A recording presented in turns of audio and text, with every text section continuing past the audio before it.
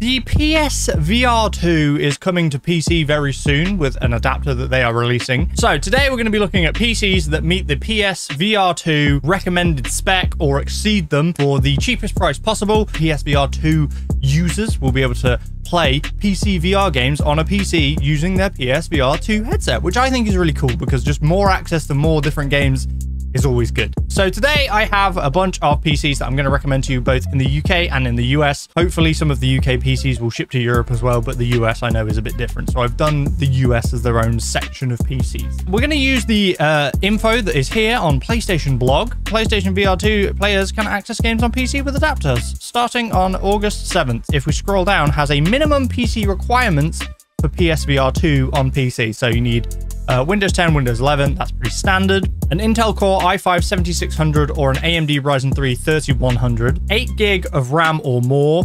GPU-wise, they say 1650 or later. RTX series graphics card or a Radeon 5500 XT or later or a 6500 XT or later. Best performance, we recommend they use an NVIDIA RTX 3060. Okay, so they have kind of a recommended in there, but there also is a minimum. And then it's on about DisplayPorts, USB, and Bluetooth are also necessary. Using those specs, which are listed here on PlayStation blog, we're going to take a look at some PCs that I have handpicked to meet these requirements or exceed them. The i5-7600 CPU is actually a little bit old, quite a bit old now. The likelihood is you're not going to get a new PC with that in it. So to start off with, we are going with the CyberPowerPC Regiment Gaming PC with an i3-10100F, a GTX 1650, 8 gig of RAM, 500 gig SSD, 450 watt power supply, Wi-Fi, Windows 11. This is like the lowest spec that I'm going with. Obviously, the next couple PCs I have will be slowly increasing in price and therefore performance and the parts that they're using. It has got an i3-10100F, which will exceed the Intel CPU that it's asking for. It has the 1650, which it mentions is the minimum, and it has the 8 gig RAM, which again it says is the minimum. Now this is £442.80 at the time of recording. Not a bad PC by any means. It is capable of gaming, and according to the minimum spec listed for the PSVR2, it is going to be capable of doing that. Now, another thing I should mention, that some of these PCs don't mention whether they have Bluetooth. If it doesn't have Bluetooth, I would recommend picking up something like this, like a little dongle that you can attach. Now, this is just like a cheap one that's from Ugreen, which is a brand that I've used for multiple PC things, parts in the past that I trust. But obviously, if you wanted to go out and get a slightly different one, just make sure that the Bluetooth is over Bluetooth 4 or later, it says, for the PSVR2. So this one here I have is Bluetooth 5.3, but it says it's backwards compatible to Bluetooth 4. But I'm sure you can get internal cards if you wanted to do that. But these USB cards are just super simple to use. On to PC number 2 now. We have the ADMI Gaming PC, or ADMI, I like to call them ADMI Gaming PC, Ryzen 5 5500 with a RTX 3050, 16 gig of RAM, terabyte SSD, Windows 11, Wi-Fi. So we're stepping this up a notch. We are getting an RTX graphics card with the RTX 3050.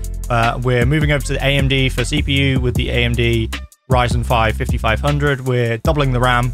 I like to think 16 gig of RAM is kind of the minimum that you want to aim at, especially nowadays as time progresses. It used to be 8 gig was like the minimum. It is technically still the minimum, but I would recommend 16. And honestly, that is, it's a big upgrade for not a lot of money. It's not going to cost you a lot of extra to get the 16 gig of RAM over 8 gig. Especially if you're building a PC, you should aim for buying 16 gig of RAM. It's really not going to cost you that much more than 8. This PC is £549.95. So basically £550. I think this is a really solid bet. Honestly, for £550, I think that's a pretty solid PC. That's a good performing PC that's going to be good at general, normal, everyday screen gaming, but it is definitely also VR capable. This is something that I would have recommended for other VR headsets, PC VR headsets in the past as well.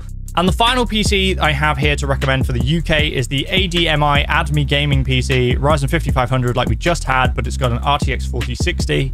Still got 16 gig of RAM, still got a terabyte NVMe SSD. So very much the same as the last PC in terms of its spec, apart from we're upgrading the graphics card from a 3050 to a 4060, which is definitely better than what they're recommending as the recommended for best performance graphics card, which was a 3060. This is the 4060. So again, we're taking a step up with that. And again, for the price, £629.99, £630, I think this is pretty decent. I'd be happy with this PC. It looks pretty solid to me. I would happily use this as my daily driver PC for gaming. I think this is a solid deal. those are all the UK PCs. Like I said, they don't specifically mention sometimes whether they come with Bluetooth enabled. I guess it depends on the motherboard specifically. So yeah, maybe look at getting yourself a USB dongle or a USB card. Just make sure it's over Bluetooth 4, because that is what PSVR2 is saying is the minimum that it needs. Now we're moving on to the US PCs that I have selected. We're starting with the Skytech Gaming Chronos Mini Gaming PC. It's got the i3-10100F, a 1650, a 500 gig SSD, a 16 gig of DDR4 RAM, a 600 watt power supply, and Windows 10. So this is very similar to the first PC I recommended for the UK. We're looking at the i3-10100F, which, having had a look and done some research, more than meets the minimum of the i5-7600, I believe it was, that the PSVR was looking for. 1650, again, it's the minimum graphics card they're asking for, and we've actually got 16 gig of RAM rather than 8 gig of RAM, which is the minimum they're looking for. So all in all, meets the minimum spec that we're looking at, and this is currently, at time of recording, 19% off, and it is $549.99, so $550. Near as damn it. Again, like I said, for the UK, if you skipped ahead and you didn't watch the UK bit, some of these PCs don't specify whether they have Bluetooth, so I feel like it's safe to assume that maybe they don't have built-in Bluetooth, in which case you probably want to look at getting something like this, a Bluetooth adapter, whether it's a USB one, this one here, or whether it's an internal card that you add. Just make sure that it is over Bluetooth 4, because that is the minimum that PSVR2 says is necessary. This one here is from Ugreen, a brand that I trust and I've used in the past for a bunch of little PC related gadgets and accessories and stuff.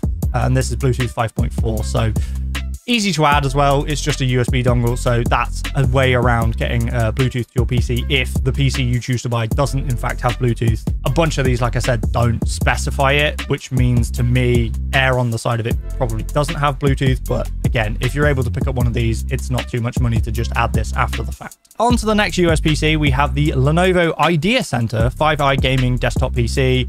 So this has an i5-12400, it has the RTX 3050, 16 gig of RAM, has a 512 SSD and a terabyte hard drive. Now this one does specify Bluetooth, so this one we know has Bluetooth because it says it has Bluetooth. Again, we're taking a step up with the CPU, we're moving from the i3 to an i5 and a newer i5 at that, which again is more than meets the minimum spec that PSVR2 is asking for. We're moving up to the RTX 3050 graphics card, which still isn't quite at the level that they're saying is the best performance. They're recommending a 3060, but it is higher than the minimum they're saying, which is the 1650. We're getting 16 gig of RAM again, which is more than the minimum is saying, and this PC is costing $699, so basically $700, but a dollar off $700. It's $699. This looks like a solid PC. It's from Lenovo. It's a brand that you've heard of. When I do these PC recommendations, I do always check to make sure that the brand I'm kind of recommending has at least decent reviews here on Amazon and something I'm happy to recommend to you. But obviously Lenovo is a worldwide brand that we've all heard of. So I think, again, a solid choice for a PC that meets the minimum spec. Moving on to the next PC we have here is an AVGPC. It has a Ryzen 5 5600G. It has 16 gig of RAM, RTX 4060, and a terabyte NVMe SSD. Again, it's not mentioning anywhere that I'm looking or anywhere that I remember seeing that it has Bluetooth, so that's kind of an unknown. But we're moving over from the Intel to the AMD side of things with the CPU, the Ryzen 5 5600G. Again, more than necessary for what PSVR2 is asking for. The RTX 4060, again, this is more than is necessary. It's saying minimum is 1650. It does state that the best performance, it recommends a 3060, so a 4060 is newer than that, so that is going to be better performing than the 3060. And again, we've got the 16 gig of RAM like we had last time. So again, a decent all-round, pretty nice looking PC that's more than going to meet the necessary specs to be able to play VR, specifically PS2 VR, PSVR2. Sometimes I say PS2 VR, and I know that's wrong because PS2 definitely didn't have VR, but PSVR2 and PS2 VR get confused in my brain a little bit. So if I did make a mistake, you know what I meant. And on to the last PC we have here for the US is the ViprTech Rebel 4.0 gaming PC. This has a Ryzen 7. Oh, it says Ryzen 7 2700. I see it lower. It has the RTX 4060, has 32 gig of RAM with this one, and a 1 terabyte NVMe SSD. Did I even mention the price of the last one? It's $879. I don't even know if I said it. It's $879. So this one is kind of like a bit of a, it's not really an upgrade. It's an alternative to the AVGPC because it is basically the same price. It's $875 rather than $879, so it's actually like $4 cheaper. But it has a slightly older Ryzen CPU, but still one that meets the requirements. But it does have 32 gig of RAM rather than 16, and it still has the 4060. So if you're wanting more RAM, I'd go for this one. Personally, it's really quite close. It's up to you. I mean, RAM is not that expensive, and you can always add more RAM to the last PC down the line. Still, I think this is a solid deal. Pretty reasonable price for the PC you're getting, and it's going to more than meet the requirements that PSVR2 is asking for. And this one is, like I said, $875. All the links to every PC I mentioned will be down in the description, as well as links to the Bluetooth adapters if you want to check out the specific ones I mentioned. But like I said, a decent Bluetooth adapter is not super hard to find, and as long as it's Bluetooth 4.0 or later, you should be good. Those are my PC recommendations for PSVR2 capable PCs. I don't know how many people are going to be going out to buy a PC specifically for PSVR2, but I imagine if you already had a PSVR2 and you're looking to get into some PC gaming and you're going to buy the new PC adapter to be able to use your PSVR2 on PC, then maybe you'd be looking for something like this video, which I hope has been helpful, and I hope has given you some options in terms of PCs. If you have a specific budget you're working for or something specific you're looking for, I'm always happy to help, so please do leave me a comment or drop me a message on Twitter or somewhere that you can get hold of me. I'm always happy to help and recommend you a specific PC for your budget or for your needs or anything like that. It doesn't have to be VR related, it can be game related, it can be stream related. Whatever you're looking for, always happy to help out and look for a PC that meets your requirements. Hope you guys found this useful. I would love to be able to take a look at PSVR2 on PCs. I'm not going to buy one because that seems like kind of a lot of money to spend on just me looking at something. But if there's anyone out there that wants to sponsor a video, a company maybe that wants to sponsor it and let me take a look at PSVR2, that'd be pretty cool. Maybe in future I'll get a chance to have a play with it and look at it. I'd love to make a video on that, but hope this has been useful to you guys. Hope you found this interesting. Hope you found this useful. Any questions, please do let me know. But thank you guys for watching. I hope you enjoyed it, and I will see you next time. Bye.